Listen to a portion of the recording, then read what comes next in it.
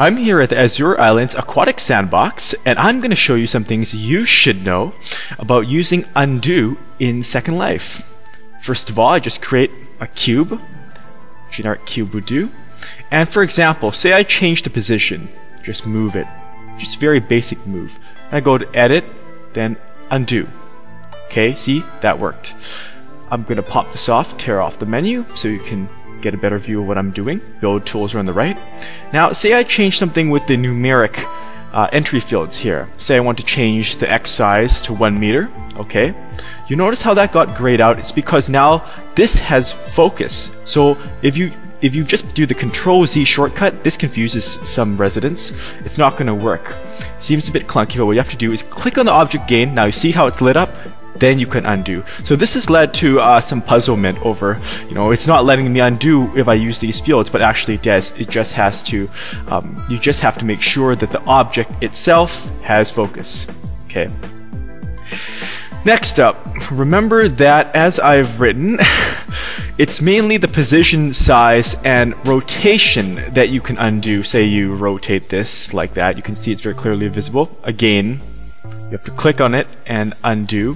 Or if you're holding Control and then rotating it directly, notice how the object still has focus, so you can go ahead and Control Z to undo that move. Okay? One of the things that bugs a lot of residents, I know this very well because I goofed up myself, is you cannot undo most of these parameters. So if you flip the textures, okay, that unfortunately does not work. If you change the color, that unfortunately does not work. Neither does texturing. So be very careful. If you're going to retexture something, it's best to work with a backup copy. Always have a backup copy. Saves you time, gives you peace of mind. I have to recommend it highly. Based on my mistakes, please learn from them. I've moved from sand to snow, and now I'm going to show you a little more about how multiple undos work. Multiple steps. Okay? Say I create another prim like this, then I move it to here.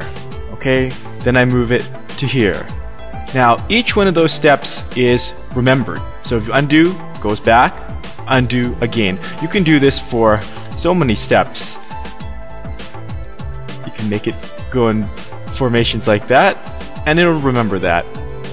Undo, undo, undo, undo, and back to the beginning, as you can see. And now for a change of scenery, and we're on the grass. I want to show you a really handy, unorthodox use of undo. Have you ever had an object that was lost in a wall, and you didn't want to move the wall because you were concerned that you may never move it back in place? Well, that's what undo is for. I've got this hat here. It's a nice hat, nice pink hat, it's a nice big hat, and I'm just gonna say, oh crap, I lost it in the wall.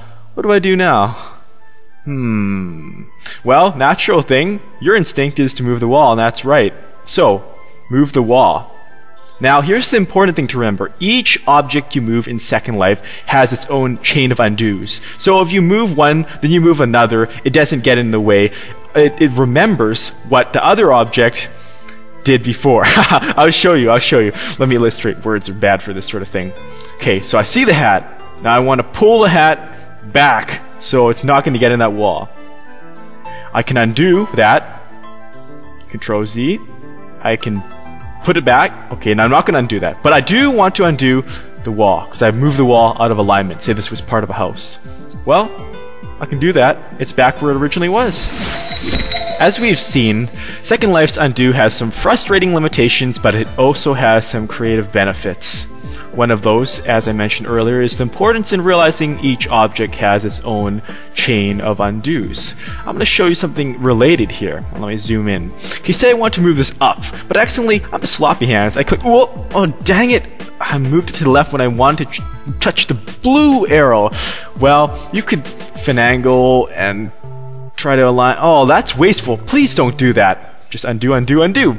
There, then just move it up. Remember, see, you can move that, you can move that this way, and you can undo independently. Magic. Or advanced technology.